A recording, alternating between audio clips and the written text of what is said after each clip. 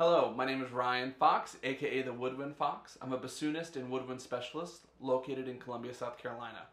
Today's video is going to be about the South Carolina Philharmonic's Youth Orchestra audition. It has 4 excerpts. One is for the Symphonic Orchestra audition, and the other 3 are for the Youth Philharmonic. The first excerpt I'm going to talk about is from Rimsky-Korsakov's The Snow Maiden Suite for Orchestra. It's from the 4th movement. It's the very beginning. It's marked pretty fast, so let's dive right in.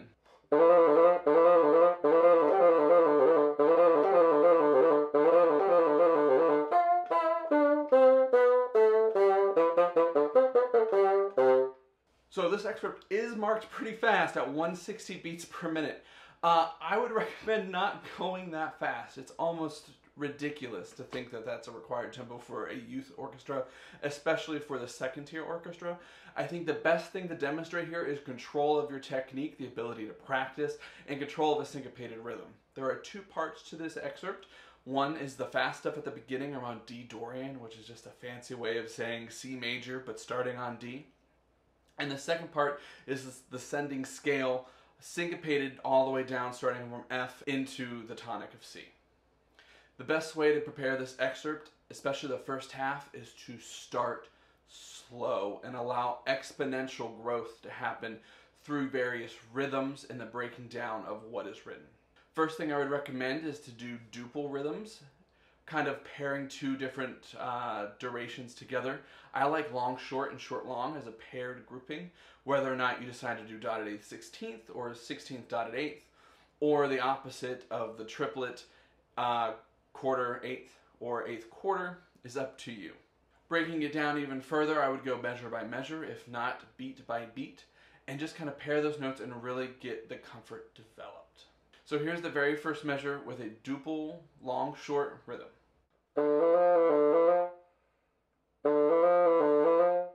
You might notice I'm adding 1 beat. I think it's really important to always add the next downbeat to whatever practice fragment you're working with.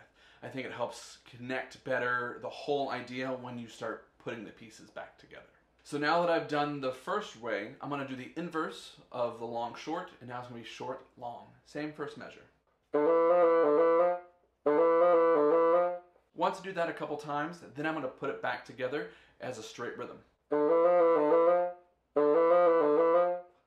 Another nice thing about this excerpt is to recognize all the patterns. The first measure is exactly the same as the second measure.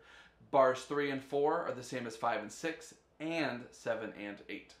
So now that I've gotten the first measure down, I know I have the second measure down, and so all I need to do now is just practice developing that consistency over both bars. So first, I'll go back and do the duple rhythm, long, short, then I'll do the inverse, and then I'll piece it back together. Here are the first 2 bars.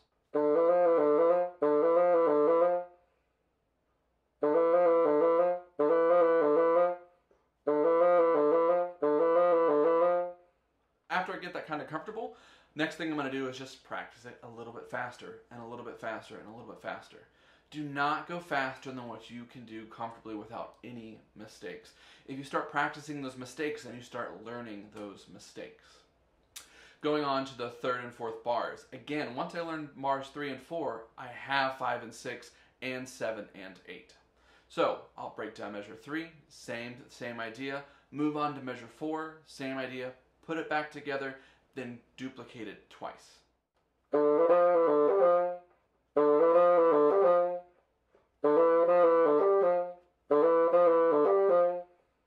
Now on to the 4th bar.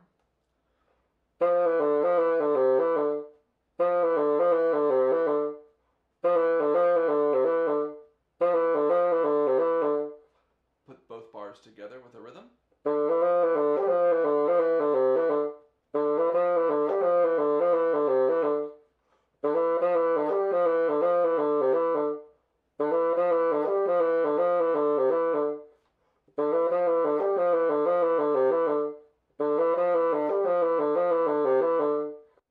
Once I have that down, then I'm just going to practice speeding it up and chunking it in larger and larger sections, bringing more and more measures together. First thing I'm going to go back though is do the 1st, 2nd, 3rd, and 4th bars all together because that has all the rhythm fragments that I need.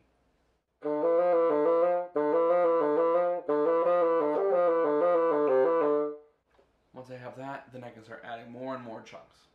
Going on to the second part of this excerpt, I think it's important to note that during the syncopated line, you need to keep the full value of these notes so you can show the contrast between the staccato eighth notes coming up and then the final quarter note and eighth note are also full value.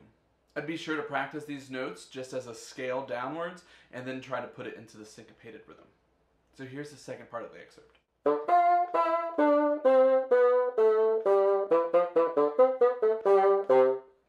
Since the beginning of this excerpt is marked out a forte dynamic and we have a crescendo near the end, at that middle point between the 16th notes and the syncopated rhythm, I'd reset my dynamic maybe down to a mezzo forte or maybe a little bit less because it is a higher register and it does speak very well. Just drop it down a little bit and reapply that crescendo to show that contrast between the two halves. Going on to the Youth Philharmonic excerpts, first up is Scheherazade. This is the first opening solo after the violin. The 112 tempo could be a little bit flexible. We can go a little bit slower, probably not much faster than that.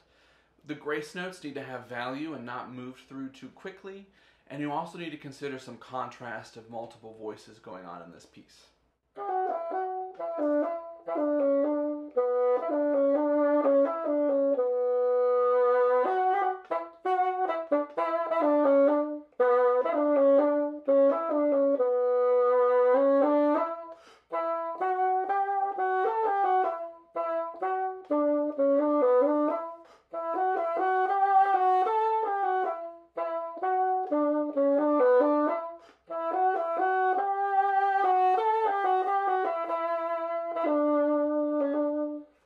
I think one of the big ideas for this one, especially for a youth philharmonic audition, is to really demonstrate the contrast between the phrases and the phrase fragments, as well as some of the rhythmic and feelings that this excerpt can portray. This excerpt has two distinct parts at the very beginning, and then goes back and forth between smaller fragments, kind of creating a little conversation between the two.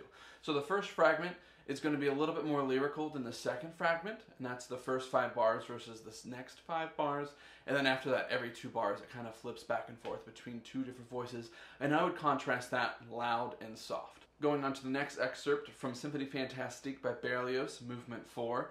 This is a unison bassoon excerpt, actually.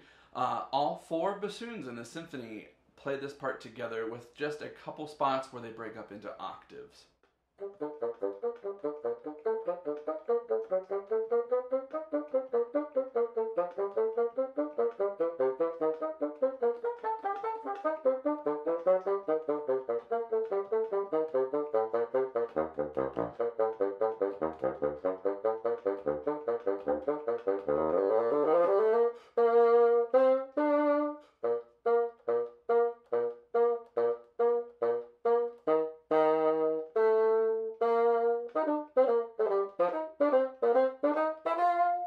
This excerpt, the challenge is keeping a steady tempo the entire time, finding that 72 beats per minute and really staying there the whole time.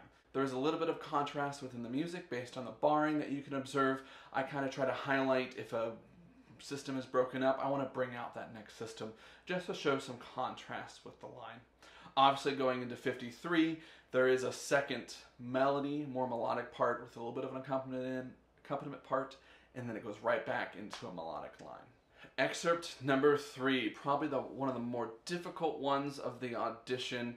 This one's pretty challenging, mainly because of its register and the syncopated nature of this. I'm going to do my best to demonstrate it, and then we'll go on from there.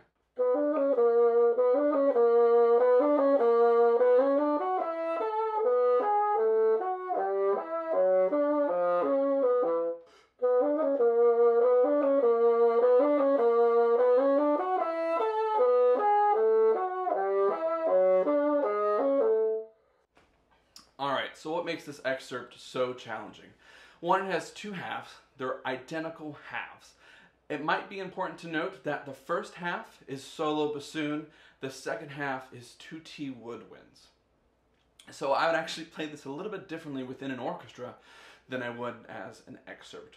Mainly because if I was going to be doing this in an orchestra, I might take more time to take a breath before re-entering in the tutti part than I would here in an excerpt. So Instead of taking that time to take a breath and omitting some notes in their full orchestral setting, I'm actually going to take a little bit of a break in between the two halves, just so I can catch my breath and move forward.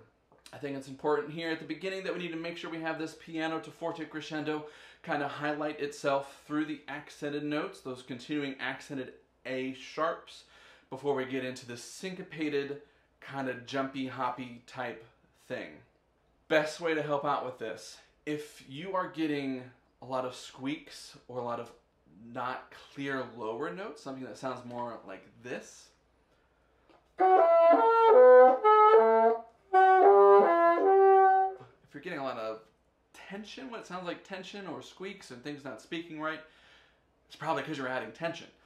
Best way to describe how to play this would be to think E-ah, E-ah, E-ah between all these high and low notes to kind of facilitate the most resonance between them and to make sure you're not holding on to too much tension between these high registers.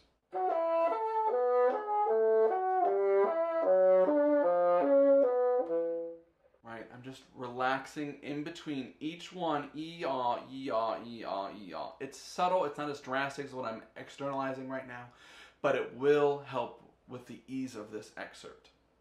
A couple last things about this third excerpt. Don't ignore the articulations in the middle of the syncopated part, as well as don't be afraid to over-exaggerate the second time, especially with that piano to forte dynamic. Take that little bit of break in between and then really come back in at a piano dynamic. I hope you found this video helpful for your upcoming auditions. I believe those are due by May 18th via video recording.